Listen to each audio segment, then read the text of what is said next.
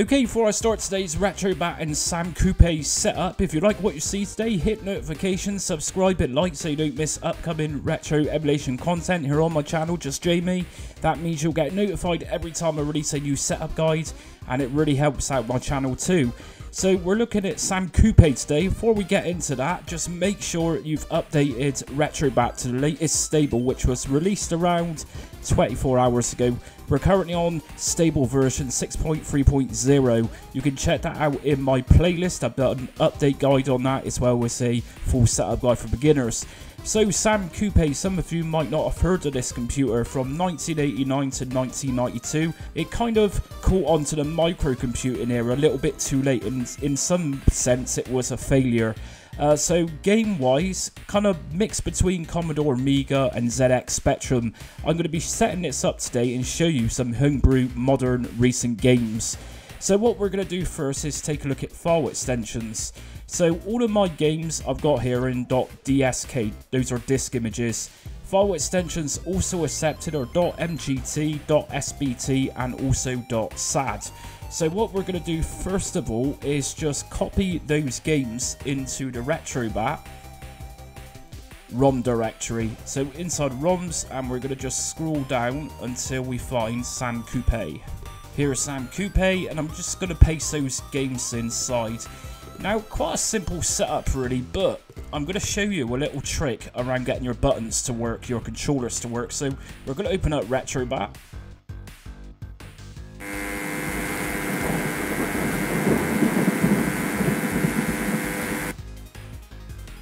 Okay, so if you've done this correctly, you should see Sam Coupe. If we go inside of that folder, I've got my 3 games in here. Now, first of all, what we're going to do is just open a game, and we're going to need to install an emulator for this. So we're going to download and install Sam Coupe. So just press yes on this. And here we go. So my game is open straight away.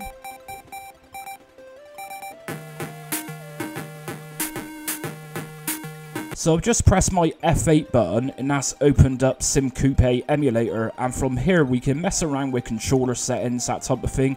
So to do this, what we're going to do is just go over to tools, and if we then go to options, from here just go over to the joystick tab, and under device make sure your controller is connected. As we can see, I've got an Xbox controller. Under controls, joystick 2 tends to work fine with me, but some games are going to work with joystick 2, joystick 1 and even Kempston, so just be aware of that. Now, once you've configured this to your correct controller that you're using, you might find that the start button isn't working. So what we need to do is actually map this out inside a Retrobat. So if I just leave this to joystick 2 for now and go to OK, I'm then going to File and Exit. So we're back into Retrobat, and what we're going to do, go down to Advanced System Options, Edit Pad to Key Profile. Now what I'm going to do just here is just go to Start, and I find that the spacebar on the keyboard acts as the start button, to start games, that type of thing. So I'm literally going to press my A button on the spacebar just here, and we can do this for whatever keys we want. So let's just say, for example, a Sam Coupe game is predominantly controlled by keyboards. Then, for example, if I go to D-pad up and press A on my controller, I can look for the correct key which responds to the game, say up for example, and all I need to do is just map it. And should you need it, we can also emulate mouse cursor here as well. So what I'm going to do is just leave this to no for now, and just make sure you save. So if I go back into one of my games, let's go for Exodus again.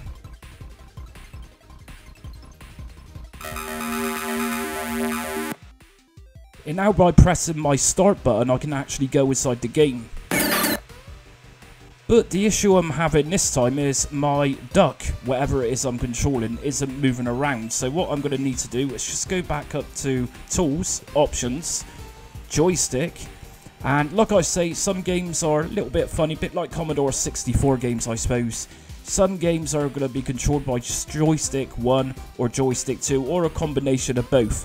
So in this case, joystick 2 opens up the game, but joystick 1 is actually going to control the game itself. If I go back to OK,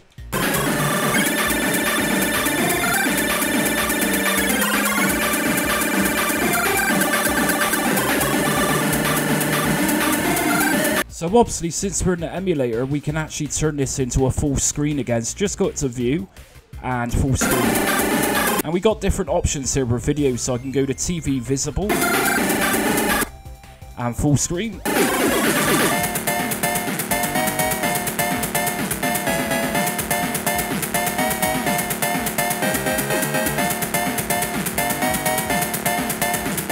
I'll just quit out the game for now then, so file and exit. And we've also got Rick Dangerous here. So Rick Dangerous, obviously a very popular game from the C64 itself, the Amiga, and pretty much everything back in those days. We of course got a homebrew port of this for the Sam Coupe.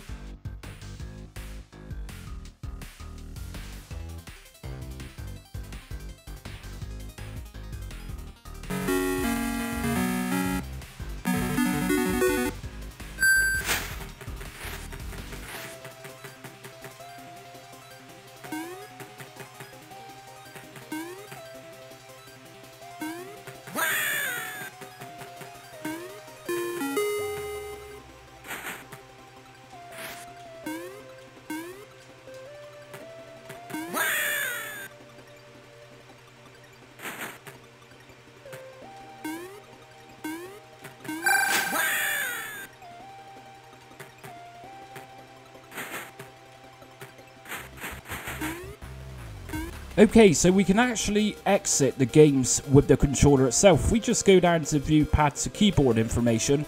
I got the hotkeys just here. So it's telling us that we can press Alt and F4 on the keyboard. We can actually map this to control. So Alt and F4. If we come out and advanced system options, edit pad to key profile. And what I can do from here is just select a couple of buttons that I'm not using. And it's going to be the Alt button, as it just said. So we'll put that one for left shoulder. And for right shoulder, we'll use F4 button. So just remember, when you're doing this, go down to save. So if I then open up another game, so let's go for Dave Invaders. So I'm on my game, and just by pressing the left and right shoulder buttons, that's exited the game.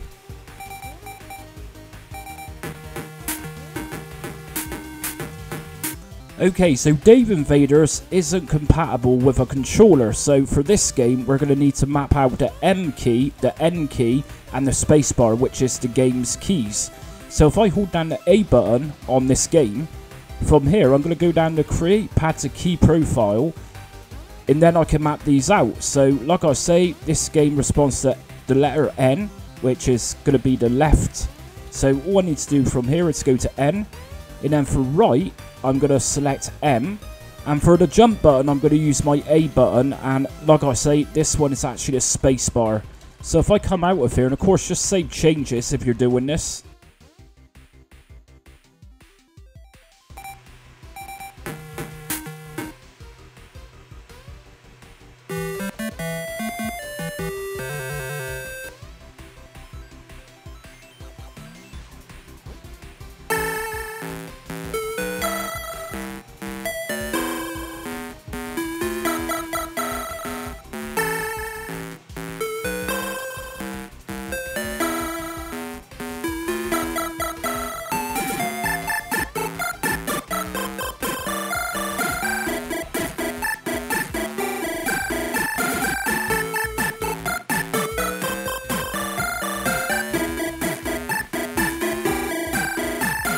And of course I've just exited that game by pressing my left and my right shoulder buttons, which we mapped out through the key to pad.